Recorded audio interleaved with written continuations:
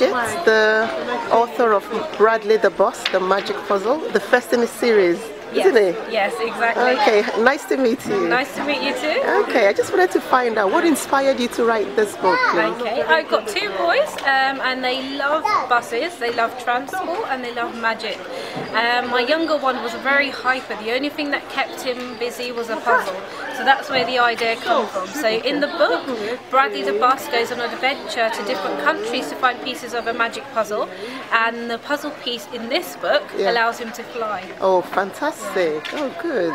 So how long did it take you to write the book? It took quite a number of years, so about 5 years. So I started it when my first son was born, and then I finished it when my second son was born. Oh, that's brilliant. So yeah, it took quite a while. Okay. I launched it in 2012. Okay. I launched it at Stratford Library during the Olympics. As I was in the opening ceremony of the Olympics, brilliant. It tied in quite well with the timing. So I starred in the opening ceremony and I published and launched my book in the same month as the Olympics. Oh, beautiful. Yeah, so this is the first in a series.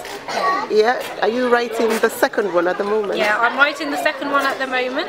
So it's going to be another adventure of Bradley the Bus, but this time we will explore another magic power of his other puzzle piece. Oh, wonderful. So yeah, just wait and see the second one. Oh, well done. Nice to meet you, and I wish you the very best. Nice to meet you too, and thank you for interviewing me. No problem. Thank you. Okay, bye. Bye.